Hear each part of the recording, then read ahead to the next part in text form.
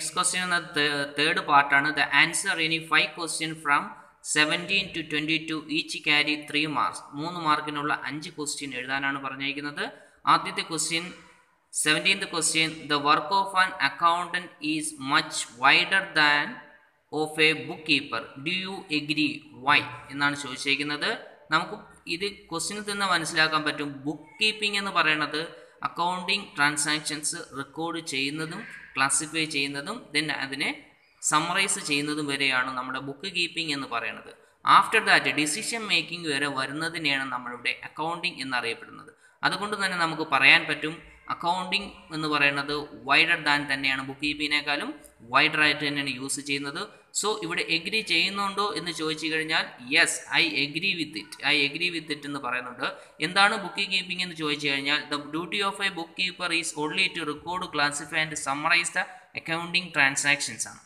Then അക്കൗണ്ടിൻ്റെ duty എന്ന് പറയുന്നത് not only recording classifying and summarising accounting transactions but also analyze and interpret the accounting transactions and make them it into available യൂസേഴ്സിന് നല്ല രീതിയിൽ provide ചെയ്യുന്ന രീതിയിൽ കൊണ്ടെത്തിക്കുക വരെ അക്കൗണ്ടൻറ്റിൻ്റെ ഒരു ലക്ഷ്യമാണ്. സോ നമുക്ക് ഉറപ്പായിട്ട് പറയാൻ പറ്റും അക്കൗണ്ടിങ് എന്ന് പറയുന്നത് വൈഡർ ദാൻ ബുക്ക് കീപ്പിംഗ് എന്ന് നമുക്ക് ഉറപ്പായിട്ട് പറയാൻ പറ്റും. Next question 18th question compute the cost of goods sold with the following information. താഴെ തന്നിരിക്കുന്ന ഇൻഫർമേഷൻ വെച്ചുകൊണ്ട് കോസ്റ്റ് ഓഫ് ഗുഡ്സ് സോൾഡ് കാണാനാണ്. എങ്ങനെയാണ് കോസ്റ്റ് ഓഫ് ഗുഡ്സ് സോൾഡ് കാണുക എന്ന് ചോദിച്ചു കഴിഞ്ഞാൽ അതിനൊരു ഫോർമുലയുണ്ട്. That is opening stock purchase plus direct expense minus closing stock ആണ് കോസ്റ്റ് ഓഫ് ഗുഡ്സ് സോൾഡ് കാണുന്ന ഒരു ഫോർമുല. ആ ഫോർമുല വെച്ചാണെങ്കിൽ നമ്മൾ നോക്കുമ്പോൾ നമുക്ക് എങ്ങനെ ചെയ്യാം എന്ന് ചോദിച്ചു കഴിഞ്ഞാൽ ഇവിടുത്തെ കോസ്റ്റ് ഓഫ് ഗുഡ്സ് സോൾഡ് കാണുന്ന ഫോർമുല എന്ന് പറയുന്നത് opening stock plus purchases plus direct expense minus closing stock ആണ്. ഇവിടുത്തെ ഓപ്പണിംഗ് സ്റ്റോക്ക് എന്ന് പറയുന്നത് 2,25,000 ഉണ്ട്.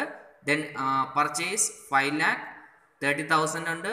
ദെൻ ഡയറക്റ്റ് എക്സ്പെൻസ് എന്ന് പറയുന്നത് 2 ഐറ്റം ഉണ്ട്, ക്യാരേജ് ഇൻവേഴ്സ് ആൻഡ് വേജസ് ഉണ്ട്. ഇത് രണ്ടും കൂടെ ആഡ് ചെയ്യുമ്പോൾ 5,000 കിട്ടും. ദെൻ ഈ 5,000ൽ നിന്ന് മൈനസ് ക്ലോസിംഗ് സ്റ്റോക്ക് 3 lakh കുറയ്ക്കുമ്പോൾ നമുക്ക് കിട്ടുന്ന ഫിഗർ എന്ന് പറയുന്നത് 4,60,000. ഇവിടുത്തെ കോസ്റ്റ് ഓഫ് ഗുഡ്സ് സോൾഡ് എന്ന് പറയുന്നത് 4,60,000 ആണ്. The next question 19th question journalize the following. Number 1 started business with cash 50,000, land and building 5 lakh, furniture 30,000. Second prepaid insurance 10,000. നമുക്കിതൊരു കോമ്പൗണ്ട് എൻട്രി ആയിട്ട് എഴുതാൻ പറ്റും. ദാറ്റ് ഈസ് ആദ്യത്തെ ഫസ്റ്റ് വൺ നമുക്ക് മൂന്നും കൂടി ചേർത്തൊരു കോമ്പൗണ്ട് എൻട്രി എഴുതാം.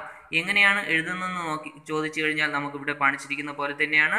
ക്യാഷ് അക്കൗണ്ട് ദാറ്റ് ഈസ് ഒരു ബിസിനസ് സ്ഥാപനം സ്റ്റാർട്ട് ചെയ്യാൻ വേണ്ടിക്ക് ഓണർ എന്ത് കൊണ്ടുവന്നാലും അത് ക്യാപിറ്റലാണ്. ഇവിടെ ഓണർ കൊണ്ടുവരുന്നത് ക്യാഷ് കൊണ്ടുവരുന്നുണ്ട്, ലാൻഡ് ആൻഡ് ബിൽഡിംഗ് കൊണ്ടുവരുന്നുണ്ട്, അതുപോലെ തന്നെ ഫർണിച്ചറും കൊണ്ടുവരുന്നുണ്ട്. ഇത് മൂന്നും കൂടെ നമ്മുടെ അസറ്റാണ്. അസറ്റ് അവിടെ ഇൻക്രീസ് ചെയ്യുന്നത് കൊണ്ട് തന്നെ അസറ്റിനെ ഡെബിറ്റ് ചെയ്യുന്നു.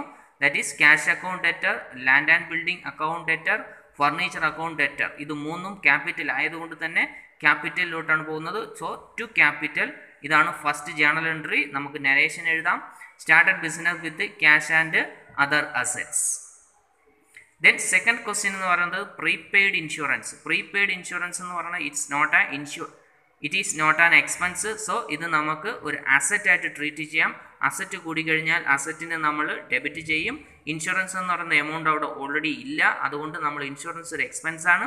എക്സ്പെൻസ് വന്നു കഴിഞ്ഞാൽ നമ്മൾ എക്സ്പെൻസിനെ ക്രെഡിറ്റ് ചെയ്യാണ് വേണ്ടത്. സോ എക്സ്പെൻസുകൾക്കെല്ലാം ഡെബിറ്റ് ബാലൻസ് ആണ്, അതുകൊണ്ട് ഇല്ലാത്തൊരു എക്സ്പെൻസ് വന്നു കഴിഞ്ഞാൽ നമ്മൾ അതിനെ ഇല്ലാതാക്കാൻ ക്രെഡിറ്റ് ചെയ്യും. സോ ഇവിടുത്തെ ജേണൽ എൻട്രി എന്ന് പറയുന്നത് prepaid insurance account ഡെറ്റഡ് to insurance ആണ്. 1,000 rupees എമൗണ്ട് കോളത്തിൽ എഴുതും. So നരേഷനായിട്ട് expense paid in advance എന്ന് നമുക്ക് റെക്കോർഡ് ചെയ്യാം. ഇതിന് 20th question preparation of trial balance have certain objects what are they. ഏതൊക്കെയാണ് ട്രയൽ ബാലൻസിൻ്റെ ഒബ്ജക്റ്റീവ്സ് ഏതൊക്കെയെന്നാണ് ഇവിടുത്തെ ക്വസ്റ്റ്യൻ. നമുക്കിവിടെ മെയിനായിട്ടൊരു 3 ഒബ്ജക്റ്റാണ് നമ്മൾക്ക് പഠിക്കാനുള്ളത്. ഏതൊക്കെയാണെന്ന് ചോദിച്ചു കഴിഞ്ഞാൽ ഇവിടെ പറഞ്ഞിരിക്കുന്ന പോലെ തന്നെയാണ് objectives of trial balance. Number 1 എന്ന് പറയുന്നത് testing the arithmetical accuracy of ledger account. Ledger അക്കൗണ്ടിൻ്റെ അരിത്തമെറ്റിക്കൽ ആക്യുറസി ടെസ്റ്റ് ചെയ്യലാണ് ഒന്നാമത്തെ ഒബ്ജക്റ്റ് എന്ന് പറയുന്നത്. Second object locating and rectifying the mistake. നമ്മൾ ലെഡ്ജറിൽ റെക്കോർഡ് ചെയ്ത ഐറ്റം എന്തെങ്കിലും രീതിയിൽ എറർ ഉണ്ടെന്നുണ്ടെങ്കിൽ അത് കണ്ടുപിടിക്കുകയും അത് റെക്ടിഫൈ ചെയ്യുകയാണ് നെക്സ്റ്റ് ഒബ്ജക്റ്റീവ്സ് എന്ന് പറയുന്നത്. ദെൻ തേർഡ് വൺ എന്ന് പറയുന്നത് providing A basis in the preparation of final account. Final account prepare ചെയ്യാൻ വേണ്ടി ഹെൽപ്പ് ചെയ്യാൻ വേണ്ടി വരയ്ക്കുന്ന ഒരു സ്റ്റേറ്റ്മെൻ്റ് ആണ് ഈ ട്രയൽ ബാലൻസ് എന്ന് പറയുന്നത്. ഇങ്ങനെ നമുക്ക് 3 ഒബ്ജക്റ്റ് ആണ് നമുക്ക് ട്രയൽ ബാലൻസിനെ കുറിച്ച് നമുക്ക് പറയാൻ കഴിയുക. The next question, then 21st question, write 3 element of computer system rather than hardware and software. ഹാർഡ്വെയറും സോഫ്റ്റ്വെയറും അല്ലാതെയുള്ള 3 എലമെൻറ്റുകൾ ഏതെന്നാണ് ക്വസ്റ്റ്യൻ. ഇവിടെ നമുക്ക് ഓൾറെഡി നമ്മൾ പഠിച്ചിട്ടുള്ളത് എലമെൻറ്റ് ഓഫ് കമ്പ്യൂട്ടർ സിസ്റ്റം എന്ന് പറയുന്നത് 5 ആണ്. 5 ആയിട്ട് നമുക്ക് ചുരുക്കാം. ഇതിൽ 5ൽ ഓൾറെഡി 2 തന്നിട്ടുണ്ട്, that is hardware and software. Next 3 ഏതെന്ന് ചോദിച്ചു കഴിഞ്ഞാൽ പറയാൻ പറ്റും. The element of computer system number 1 people or users, അത് ഉപയോഗിക്കുന്ന വ്യക്തികളാണ് ഒന്നാമത്തെ എലമെൻ്റ് എന്ന് പറയുന്നത്. സെക്കൻഡ് എലമെൻറ്റ് അതിൻ്റെ പ്രൊസീജിയർ, ഏത് രീതിയിലാണ് ആ വർക്ക് സ്റ്റാർട്ട് ചെയ്യുകയും കംപ്ലീറ്റ് ചെയ്യുകയും മുൻകൂട്ടി നമ്മൾ തരംതിരിക്കുന്നതാണ് പ്രൊസീജിയർ എന്ന് പറയും. ദെൻ ഈ ഇതിലുള്ള informations, that is data is the third element of computer system. ഇങ്ങനെ 3 എലമെൻ്റാണ് നമുക്ക് ഇതിൽ കൂടാതെ ഹാർഡ്വെയർ സോഫ്റ്റ്വെയർ അല്ലാതെ നമുക്ക് പറയാൻ കഴിയുക. 22nd question, queries are required to generate accounting reports. Are you agree with this statement? Also write 2 types of queries. Query ഉണ്ടെങ്കിൽ മാത്രമേ നമുക്ക് റിപ്പോർട്ട് ജനറേറ്റ് ചെയ്യാൻ പറ്റുകയുള്ളൂ. എഗ്രി ചെയ്യുന്നുണ്ടോ എന്ന് ചോദിച്ചാൽ നമുക്ക് തീർച്ചയായിട്ടും പറയാം ഇറ്റ്സ് ആൻ തീർച്ചയായിട്ടും പറയാൻ പറ്റും ഇത് എഗ്രി ചെയ്യാൻ പറ്റുന്ന ഒന്നാണ്. Yes, I agree with the statement. Report is the used to create various queries. ഒരു റിപ്പോർട്ട് എന്ന് പറയുന്നത് വേരിയസ് ക്വറി ക്രിയേറ്റ് ചെയ്തുകൊണ്ടാണ് നമ്മൾ റിപ്പോർട്ടുകൾ പ്രിപ്പയർ ചെയ്യുന്നത്. We cannot create report without query statement. ഒരു ക്വറി സ്റ്റേറ്റ്മെൻറ്റ് ഇല്ലാതെ നമുക്ക് ഒരിക്കലും റിപ്പോർട്ടുകൾ ക്രിയേറ്റ് ചെയ്യാൻ കഴിയുകയില്ല. ദെൻ ഇതിൻ്റെ ടൈപ്സ് ഓഫ് ക്വറി ഏതൊക്കെയെന്ന് ചോദിച്ചു കഴിഞ്ഞാൽ 2 എണ്ണമാണ് സാധാരണ പഠിക്കുന്നത്. നമ്പർ 1 സിമ്പിൾ ക്വറി പഠിക്കാറുണ്ട്. Number 2 parameters query.